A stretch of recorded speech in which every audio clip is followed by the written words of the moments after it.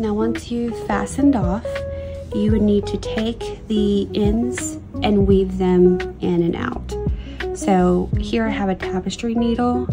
I'm just gonna thread it onto my work. And I'm just gonna weave this in and out so that way it stays hidden in the project. And a good rule of thumb is to change directions at least 3 times.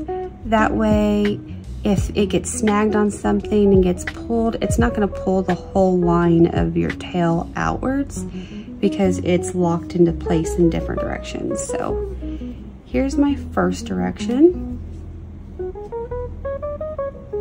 It came undone, so let me thread this through again.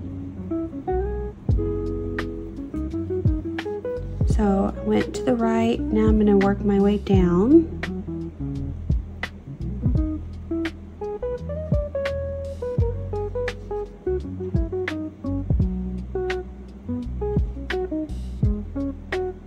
And you can go as far right, as far as left, or as far down as you want, just as long as you switch directions a couple of times.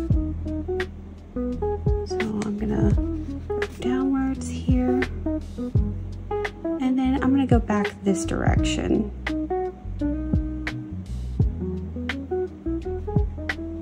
Okay.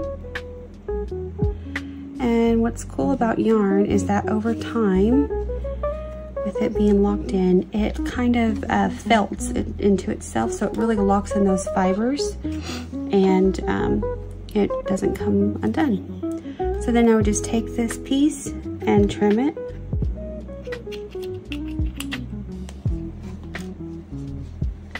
And then I want to just pull so that way that end gets hidden into the work and you don't see it. And you just repeat for the beginning tail as well. And then your swatch is complete.